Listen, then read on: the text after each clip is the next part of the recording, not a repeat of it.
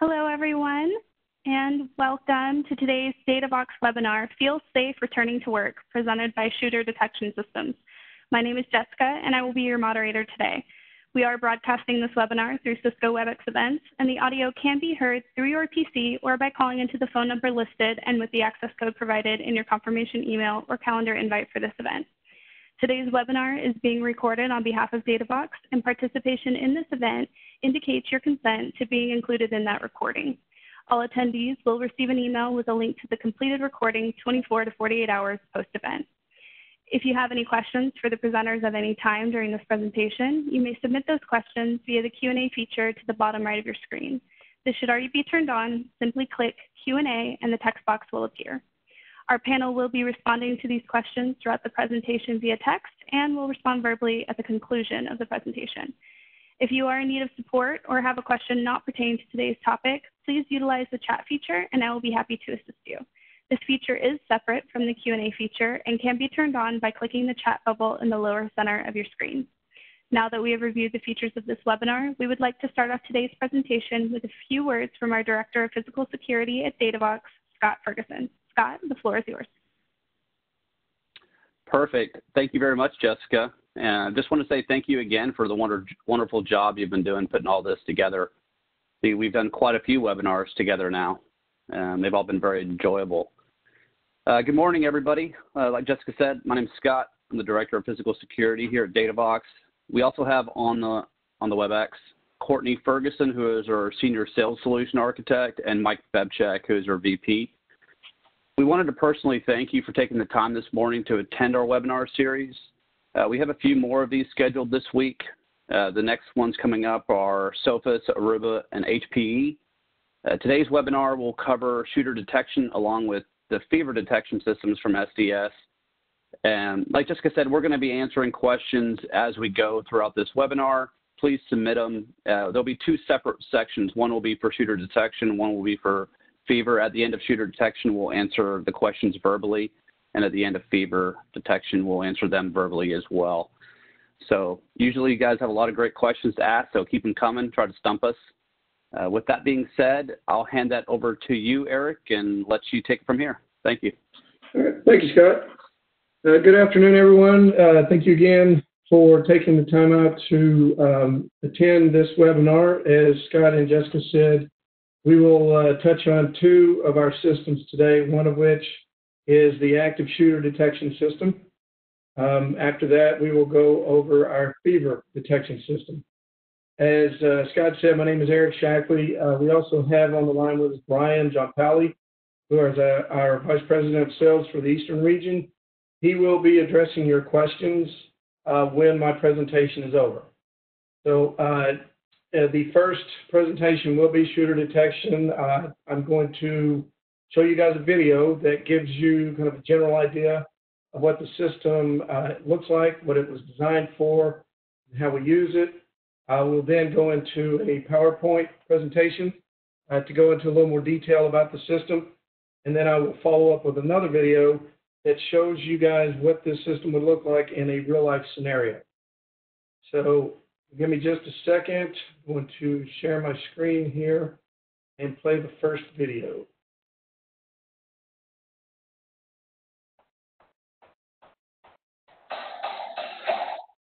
Guardian Indoor Active Shooter Detection. Welcome to Shooter Detection Systems, the industry's premier choice in gunshot detection.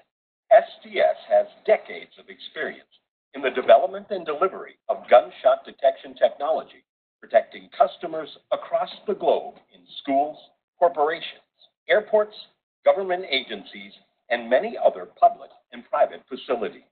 The Guardian Indoor Active Shooter Detection System provides immediate and accurate location of the active shooter, alerting in under 1 second and with 0 false alerts.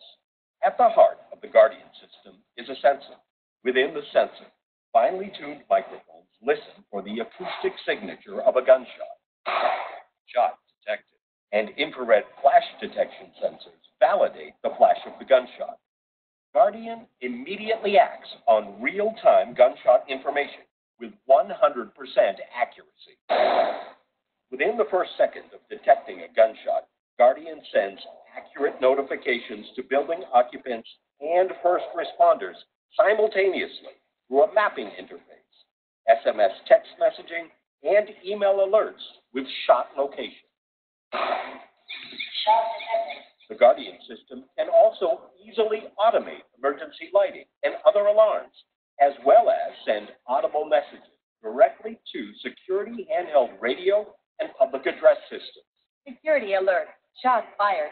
Lobby post 1. Having this invaluable information gives building occupants the opportunity to quickly and safely evacuate the premises and provides first responders critical information so they can directly target the threat. With our technology partners, we've combined Guardian with the security technologies you're already using to seamlessly integrate gunshot detection into your active shooter response plans.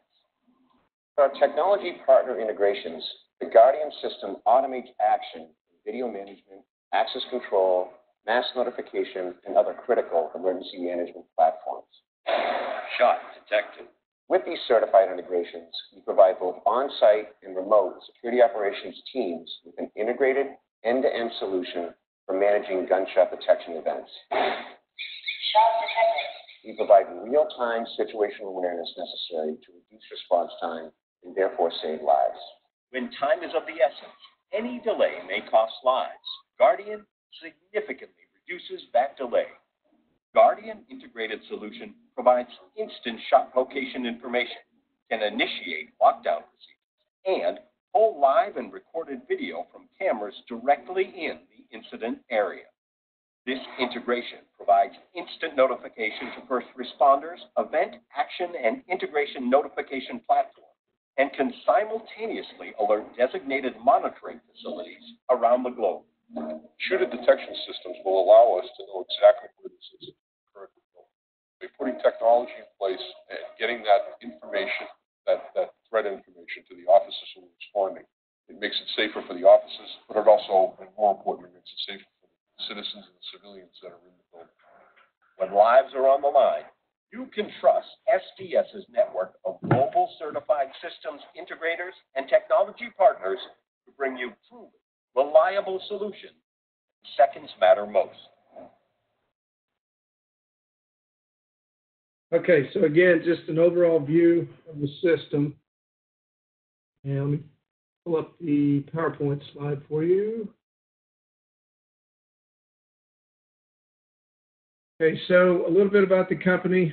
If you see here at the bottom right-hand corner, these are our two founders, the CEO, Christian Connors, and CTO, Ron Fowler. Along with those two on the advisory team, we have a former deputy administrator of FEMA, a former Boston police commissioner, a former Navy SEAL, as well as a former FBI shooter expert who's now retired. So as you can imagine, there's a lot of experience that went into developing this system. A little bit about the founding of the company. In the early 90s, the system was developed for our soldiers out in the field. In 2013, the system was reduced to the capability of an indoor system, which is what we will be discussing today, known as Guardian. You can see here in 2013 it was created. In 2019, we developed a wireless system, which I will go into a little more detail here in just a moment. So an active shooter response, the most critical component in that response is information. What does that mean? So if there was a sound, what was that sound? Was it an actual gunshot, or was it a balloon popping? Was it someone dropping a book, slamming a locker? Did they throw a firecracker? If it was a shot, when was the first shot taken? So our system will give you a timeline. Where is the shooter in the building? Obviously, that's a critical component as well. Who is the shooter? What do they look like? And then finally, how many shooters are there? Is this a coordinated attack, or is it a lone wolf? Well, everybody has heard of run, hide, fight. The information that we provide is to the building occupants as well as first responders. which allows you the capability to make a decision to run, hide, fight. The example that I like to use is, let's say you're in a school and you're a teacher and you hear a sound in the hallway. You're not 100% sure what the sound was. So if it was let's say a locker slamming, then you as the teacher would not receive any type of information from our system. If it was a gunshot, then there are multiple ways of receiving that information, which again, I'll go into a little more detail in just a moment. But let's say, for example, you have a cell phone. We can actually send out text messages. So you as the teacher, you receive information that there was a shot fired, and it tells you exactly where the shooter is in the building. Now, if the shooter is on the other side of the building, you could take your students and exit out of the building to get them away from danger. Conversely, if the shooter is on your side of the building, it's in the hallway, he or she is 2 or 3 doors down from your classroom, you may want to lock the door and hunker down. So, in a nutshell, the information that we send out gives you the capability to make a decision in real time to run, hide, fight. What does the system look like? The way we determine whether a shot has been fired is through a sensor that we mount on the wall or ceiling. These sensors have what we call dual factor authentication. What does that mean? If you look at the right-hand side of the slide here, you'll see that there are microphones that listen for the pop of the gun or the bullet leaving the gun. And it also looks for a muzzle flash through infrared sensors. Today, we are the only system in the marketplace that does both. Everyone else listens for an audio sound. We actually look for both. Some of the key features of the sensor, we can alert you within less than a second. It detects a shot within less than a second. We can detect calibers as low as 22 and all the way up to 50 caliber and everywhere in between. This is what the system looks like if you were to hardwire it. Now remember earlier I mentioned we have a wireless system today, and I'll go over that here in a couple of slides later. But for a hardwired system, this is what it would look like. If you think of, say, a camera system that you have today, cameras are connected to a PoE switch through Cat5 or Cat6 cabling. We have the exact same network topography. The sensor goes back to a PoE switch for power, and then the PoE switch connects to a network switch. On the right-hand side of the screen, you will see at the top right-hand corner is our client, which is our situational awareness map. I'll show you that here in just a moment. Below that, you see where it shows text messaging and email. So we can actually send messages, as I mentioned earlier, to mobile phones via text or email, but we can also connect to radios. We can send out audible alerts to handheld radios if you have an officer on site, or if you have a security officer walking the floor or the grounds and they have a radio, we can send messages to that radio. If you have an intrusion alarm, we can integrate with that as well. And if you have a central monitoring station, we can send them an alert signal where they in turn can dial 911 for you. We can tie into your lighting. If you have certain lighting that you want to use to alert people, for example, if you have, say, software programmers tend to wear headphones a lot when they're working. So they may not hear a message over your PA system, or they may not get a message on their phone. You can either set up lighting to go off, or you can also integrate with your desktop computers. If you have a mass notification system, such as an Everbridge or a Mutual Link or something to that effect, we can partner with those guys to integrate with their system so you can blast this out to as many people as necessary, and also, again, take over computers if you so desire. In the middle of the screen, you'll notice that we can also integrate with video surveillance. So if you wanted to tie into your cameras once a sensor goes off, you can tell certain cameras to pull up video feeds. You may have seen that in the video that I showed a moment ago, but we have some other partners for that as well, such as Genetec, Vigilon, Milestone, just to name a few. Finally, we do have some clients that integrate to their local police departments.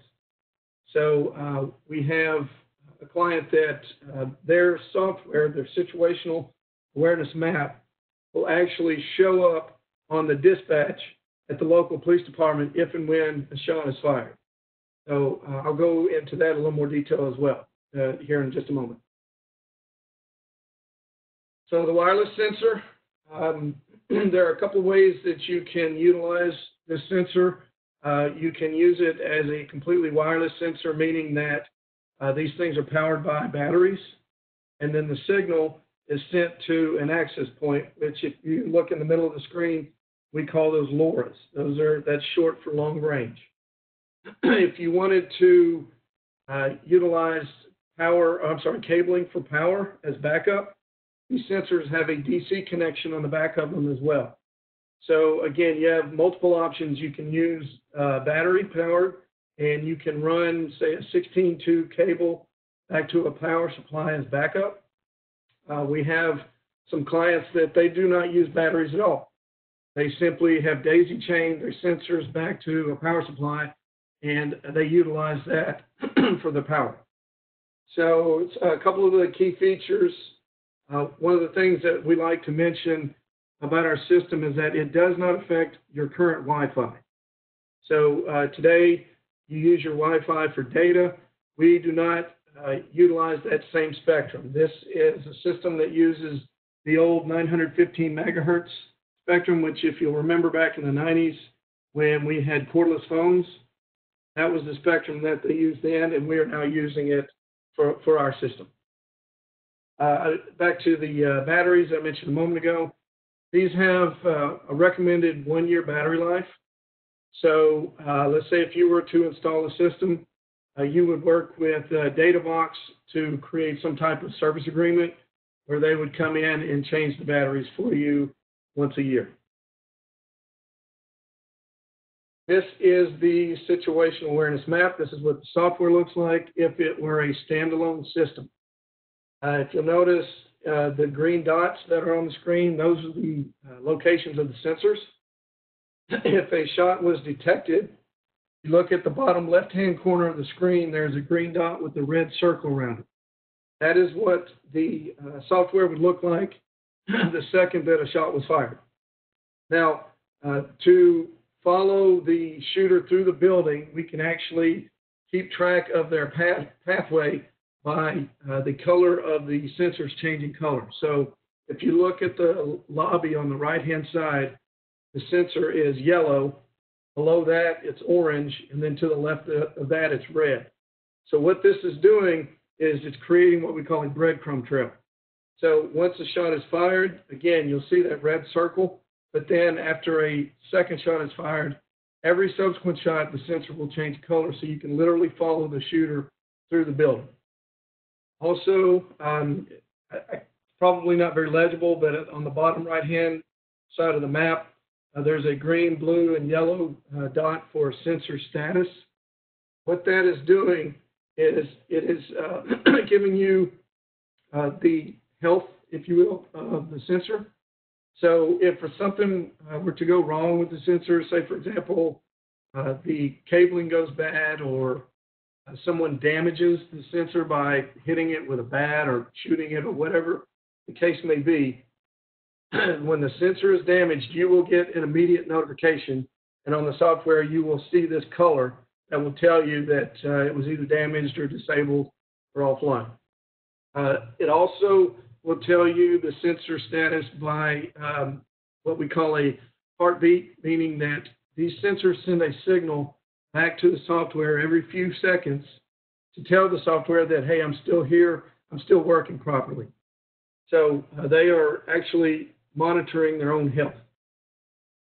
On the right-hand side of the screen, the map that you see, There's text messaging, which if you'll notice it says shot 1, shot 2, shot 3, shot 4. That will give you the time that the shot was fired as well as the location of the shooter. So what you're seeing on this screen here is the same thing that you would see on your phone if we were to send you a text message. That way, you as a building occupant will know the location of the shooter throughout the, the event of the shooter detection. Let's see, I like to show this screen because if you look at the top of the slide, it shows you how long it can take for someone to be notified during an active shooting event. The Alice Institute and the FBI, who are the organizations that track these, have shown in their testing that anywhere from 13.5 to 18 minutes it takes for someone to be notified. Now, with our Guardian system, as you can see at the bottom hand side of the slide here, you get notified within less than 5 seconds. I mentioned earlier some of the partners that we have. This is just a few of them. This is by no means an exhaustive list, but we do have video surveillance as well as access control, and we talked about mass notification. The ones that we do not have a partnership with in the software integration, we have what we call a C-level box, which is a dry contact relay. So if you do not have, or if you have a system that we do not have an integration with today, we can still use that C-level box to integrate with your system. It's just through hardware as opposed to software. So this is our tester. The blue box that you see there, this is actually something that you would work with DataVox on. They would come out and service your system with this blue box that you see. And what that does is that individually test each sensor to make sure that it's still working properly. There is also 2 other ways that you can test our system, one of which is using your mouse by clicking on the sensor in the software. You can test it by doing that. And you can also test it by shooting blanks. Now, we have some of our clients will actually have SWAT teams come in or local police department and run test drills. And while they're doing that, they will fire blanks to test each sensor as well. So those are the 3 ways that we can test our system. Some of the certifications we have, on the left-hand side, you'll notice that there's a red label. It's called Safety Act Certified. That means that we have been fully tested and vetted by the Department of Homeland Security, and we are certified through them. I mentioned to you earlier that our sensors have a dual-factor authentication, and we're the only ones in the marketplace that do that. We are also the only shot detection system in the marketplace today that has this certification. In addition to that, you can see that we're also certified by the British government as well as the Australian government. Some of our target markets, we have oil and gas companies, the corporations, airports, hospitals, schools, utilities. We have quite an array of clients that we work with today. In the middle, you'll see it says we have over 65 million hours of installed time. That's actually old information. We are currently more than 100 million hours tested and utilized in real world lifetime globally. This is just a gallery of some of the pictures. I show this to show you guys what the sensor would look like if it was mounted on a wall or on the ceiling. They go on a double gang box. They have a very low profile. So unless someone were to point them out to you, you probably wouldn't even notice they're there. Okay, in closing with this, I point out that it's just a proven enterprise solution. Again, we've been out since 2013 in the marketplace. The other folks that are out there today are not near as tested as we are. We have a lot of our clients will tell you that we've been successful in passing all of the InfoSec and pen testing through Fortune 500 companies. Excuse me. We are installed globally. and we're a household name, again, in oil and gas, social media, insurance companies, et cetera. Okay, so what I'd like to do now is show you guys a video of what this system would look like in a real-life scenario. We had the Today Show, which I'm sure you guys are familiar with, did an expose on our system, and we actually ran it while they were in the building. So give me just a second.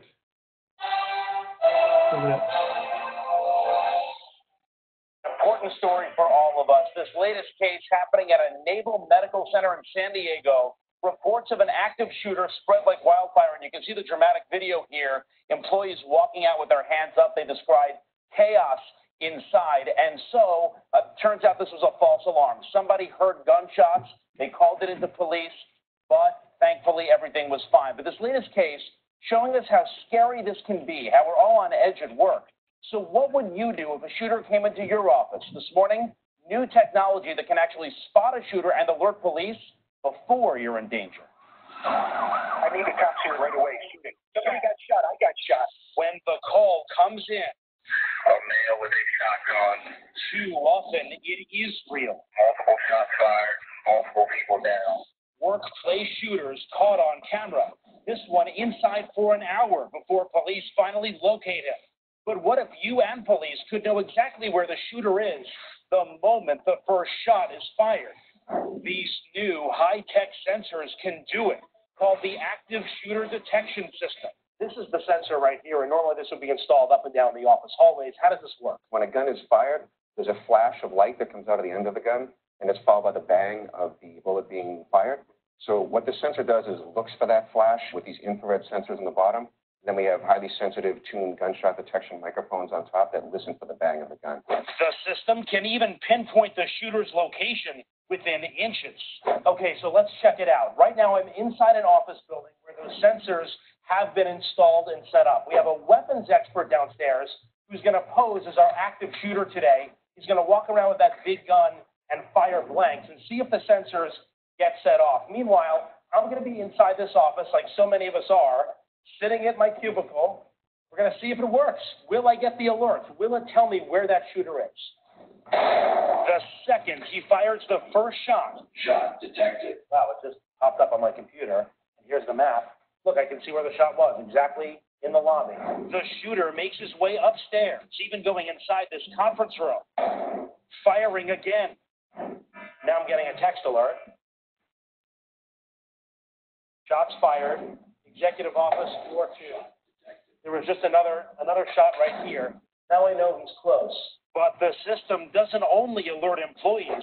It automatically triggers an emergency call to local police the moment the first shot is fired. Shot detected. First floor lobby, shot detected. The administrative emergency spot. Now police would be on their way. He keeps firing. Walking down this hallway. The system tracking his every move. Another alert. And the police are watching it all in real time. Shots fired outside room 209, second floor admin office. There was another right over here. This is when we can run out and go this way. Now that I know where the shot was, I know he's past me. Run out of here. Come on. It could be my only chance to get away, and within seconds, I'm out of the building. We were able to get outside safely because I knew exactly where the shooter was, where the shots were being fired, and the best escape route out away from the shooter. It's a game changer, and it's going to save lives. That's Ed Davis, Boston's legendary police commissioner. At the helm during the Boston bombings and countless shootings, now working for the company. When a situation like this unfolds, it's chaotic. No one knows where to go or what to do. This device will give us the information that we need to go directly to the threat.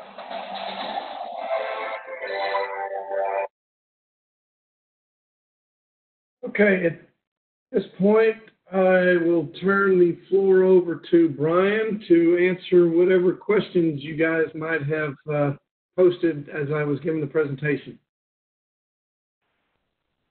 Thank you, Eric. Appreciate that. We didn't get any questions. If anybody does have any questions, please type it in the Q&A box. We'll answer them for you. I have had questions in the past, so we'll kind of use some of our history now and our understanding of what people may ask.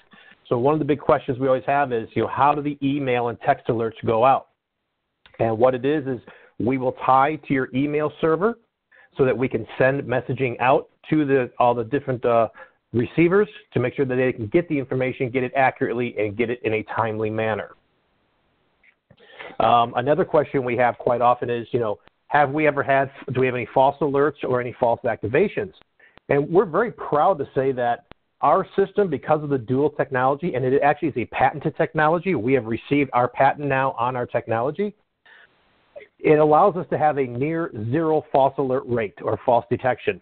And the only detections we've ever had is where if somebody forgot to put the system in a test mode when they were testing the system, or we have a couple of manufacturers that use arc welding equipment and forgot to deactivate the sensors before the arc welder started. But technically, the system functioned. It worked as it was supposed to. They just had to put it in test mode. We have never had a false detection for our system, and we've never actually even had a false activation that we know of. Our system is kind of like a life insurance policy. You're putting it in so that when you need it, it's there. But we've never had an activation from an actual active shooter to date. And one of the other questions we've had quite often is, can shots be detected in rooms? Technically, because we are both an acoustical and an infrared visual system, we have to be able to see the infrared to validate the fact that the acoustics we heard is a gunshot. If we can see into the room through a door or doorway, we probably can detect it. We can't see around corners. We can't see through solid walls, things like that. So based upon that, you have to design your system or think of, how can I apply the technology to get the best coverage in the most high-risk areas. Eric, I'll turn it over to you to say, are there any other questions that maybe you've had that I didn't think of right now? No, I mean, that covers it. I appreciate you bringing up the fact that we've had zero false alerts. That's a big question that comes up all the time. So did anybody else chime in? Actually, a couple questions are coming in now, so thank you. We really appreciate that. One of the questions is, how high can the devices be mounted? So our typical mounting is either on a ceiling or on a wall. We can be both ceiling and wall mounted. We say the typical mounting is 8 to 12 feet off finished floor, up to 16 feet. If you need to go above that, then we have our engineering team look at the space and what some of the acoustics are around it to see if the sensor can actually work. But if you stick within the 8 to 12 off finished floor, which is what most ceiling heights are in office buildings and areas, you're very safe with that application. There's a question, does the system need to interface with an existing IT network that can operate on a standalone? That really is up to the integration company who's installing it, such as DataVox. Do they want to put a VPN off of an existing network? They want to put a separate network in? We're agnostic to that. It really depends on both DataVox and the customer, how they want to make it work. Because all we need is an interrelation connection to share the data with so it can go out to the third-party systems. There's another question. If the shooter poses as a security guard working for the company, how can we tell the difference without the aid of a camera versus police shooting? So the way I like to answer this is you are correct. We are the ears to the system. We hear the gunshots. We hear exactly where they are at. Your video system is now going to provide the eyes to the system, eyes to your situation awareness. Where is the shooter actually at? Where are they going? What direction are they moving in the building? So the two systems together, working with a full integration, is what's giving you that full situation awareness of how to react to it. And through the video, you should be able to tell, is that a security guard? Is that a police officer? Or is that someone posing as a security guard? Hopefully, your team would know all their own employees. Is that someone trying to fake the system or not, or to fool the system? Okay, and what if the shooter is using a suppressor? Will the device work? We have tested our system, as Eric said earlier, down to a 9mm or 22 caliber weapon, which are very small weapons, as well as high power weapons. And we've even tested it with some type of suppression device on the weapon. we still can detect gunshots. However, the detection range, which is normally 40 feet radius from the sensor on a semicircular hemispherical layout, so it's a half circle design, it will be reduced a little bit from the 40 feet, maybe down to 25 feet. It's just because there will be a little bit of buffering or muffling of the sound. But even with a lot of the suppressors that are out there today, we can still hear and detect the gunshot. And then, are there any installs in school districts? Absolutely. We could definitely provide some reference accounts to you. There's several schools all across the country that have that. I just don't have the list in front of me right now, but we can provide that to DataVox, and they can share that with the attendees here. Any other questions? Anybody have any questions they want to type in fast? Yeah, Brian, I see one here that they're asking for rough square footage per sensor. You touched on it has a 40-foot radius. If you guys think of like a bubble or a globe, you cut it in half. That's what this coverage area looks like from the sensor. So it goes out 40 feet as well in front of it as well as to the side. And the total square footage is about 2,500 square feet per sensor. So good question. There's a question, is it possible to have custom audio alerts for the computer software for those closest to the shooter to help respond faster? So I'm going to take a little bit of liberty here in trying to understand the question. I think what you're asking is if someone's in the field, can we give them some type of unique tone so they can understand that? The answer would be yes. Going back to using the relay board that Eric was talking about earlier, an interface board, we can close a relay contact that can then do an audible sounder, even visual sounders, maybe flashing lights or whatever you want to do. We can create that so that people understand exactly where the shooter is at, what is happening, and the different tones are what is being used. If you tie it to a mass notification system, then we can actually do pre-programmed messaging from that system, and it can send out messages and tones based upon where the shooter is at in the building. And if it's a distributed system, it can tell people where the shooter is not at to get out, people where the shooter is at to take run, hide, fight, take cover, so they're protected. So again, we can do a lot of that. It all depends on the third-party systems we're connecting with. Another question. An insider threat may know where the cameras and the equipment is located and can destroy them first, so how can we mitigate that risk? Yeah, that's really, it's a challenge. If someone knows where the cameras are at or knows how to avoid them, it is quite often, hard to do that. They can try to overcome the system. However, the gunshot detector, if you look at what it looks like, actually looks like a motion detector, or I used to say a glass break detector from years ago. They may not realize what that function is. It even looks sometimes like a thermostat. All depends on how you want to look at it. So they probably don't know that's what that device is, but the camera system, they can try to avoid and defeat that. But at least you're still getting notifications with the gunshot detectors as to where they're at in the building, where they were last known, and possibly what kind of path they're taking by using that breadcrumb trail and following them on a map of where they're going. Hey, Brian, I'd like to expand on that a little bit, and then I think we may need to move on to our fever detection from there, and we can take the questions and answer them after the presentation, if you guys are okay with that. But one thing I want to make note of, and to Brian's point, is that this system is not designed to monitor we'll call it a targeted shooting.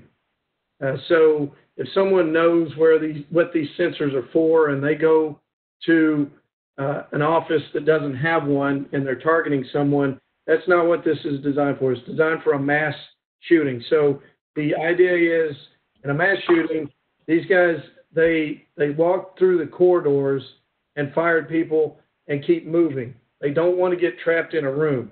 The idea is to shoot and to move.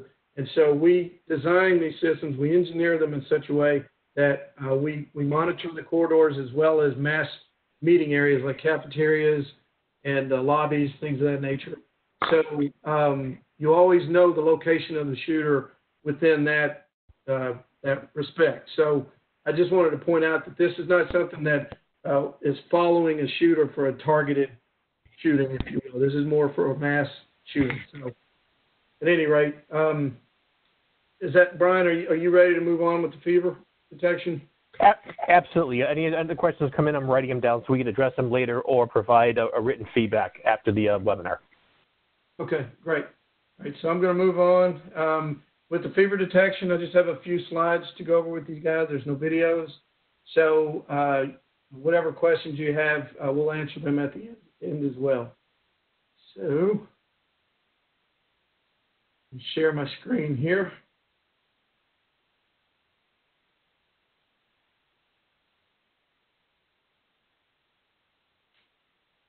Okay, so fever detection.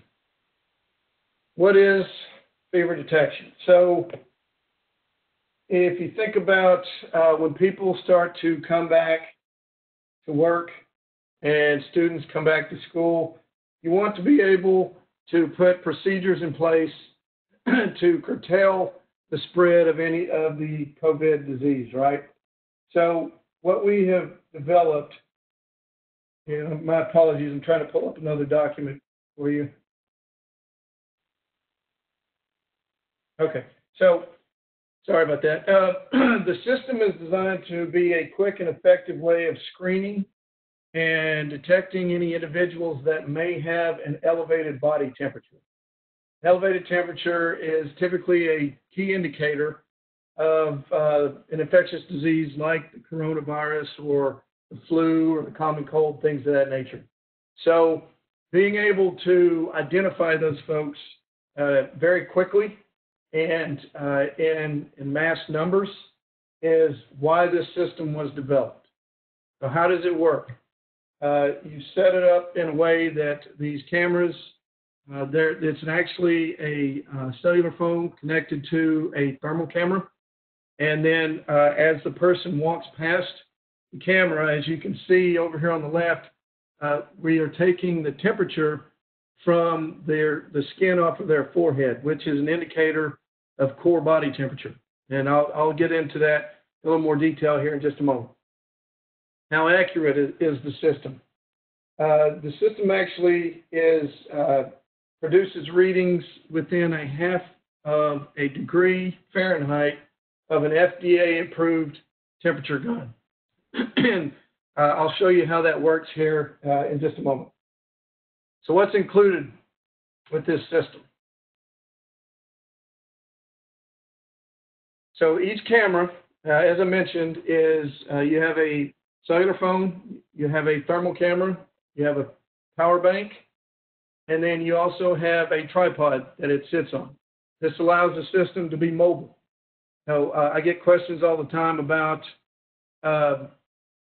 do you want to mount this on the wall or can I mount it on the wall? The idea behind it is you want to keep it mobile. That way, if you have an entrance where people are coming in, but let's say you close that entrance and you want to move the system to another lobby area, you have the liberty of doing so. So again, with each unit, this is what you would get with the system. So this is a chart that, as I mentioned to you a moment ago, we read the temperature of the forehead skin that correlates with the body temperature.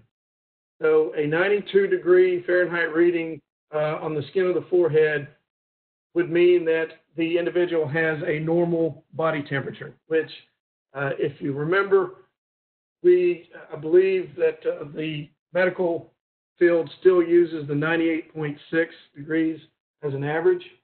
But if you look on the left-hand side, I'm not sure if you can see those numbers, but in the green section, that means that the person is quote-unquote healthy. As they get closer to the red, if you read a skin temperature of, say, 98.4, that means that the core temperature is now at 100.7, and that's a telltale sign of a fever, meaning an infectious disease is in the body, and the body's trying to fight it off. Some of the frequently asked questions with this system is, do I have to register it with a wireless carrier? The answer is no. These phones are downloaded with the AI software that is used to read temperatures. And they do come shipped with your standard apps, but in the near future, we will be shipping these out in kiosk mode, meaning that none of the apps will work. Let's see, can the system integrate with others? In about 2 weeks, 2 to 4 weeks, we're currently working on it, but we will be able to integrate this system with video management systems. And I'll explain that in a little more detail as well in just a moment.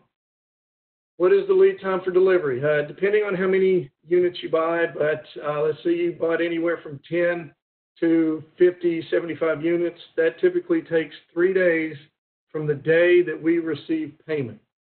If you buy 100 or more, that could take 5 to 7 days.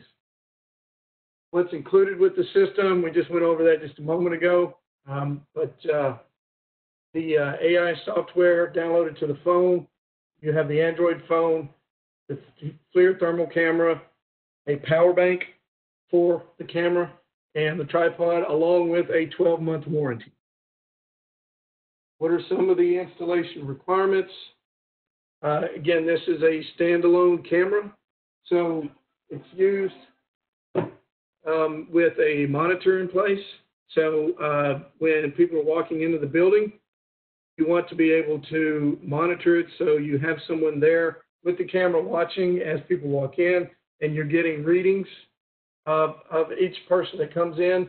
And if they are normal, you see the green box.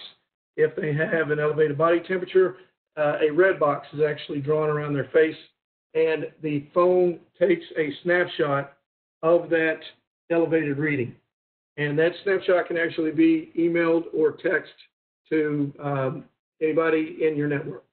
How many people can be monitored? General consensus is this system can read about 20 people at any one given time if their faces are visible.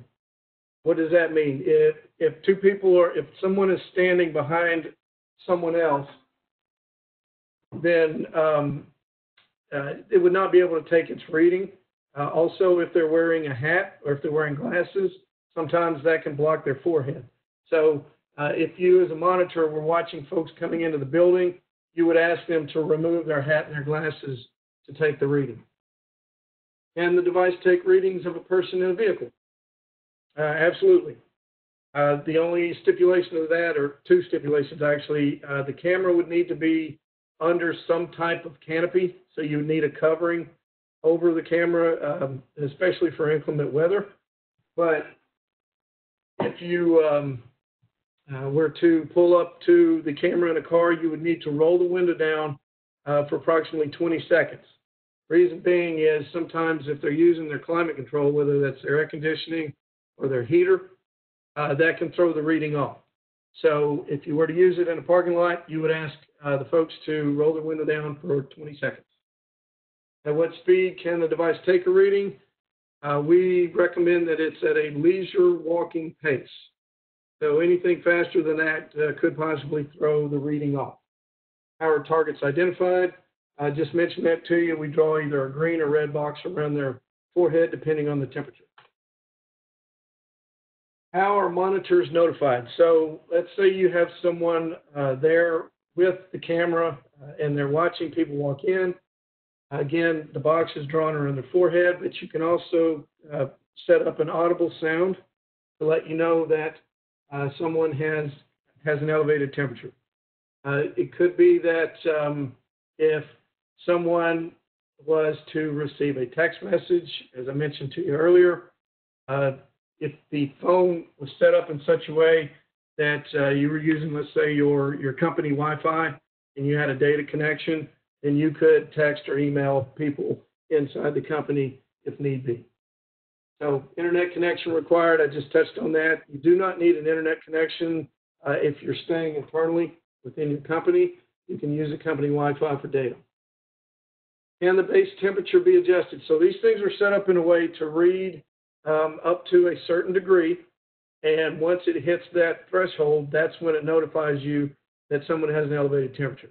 If you wanted to adjust that base temperature for any reason, today the system does not, but I am told that they are working on it, and that should be out in a few weeks.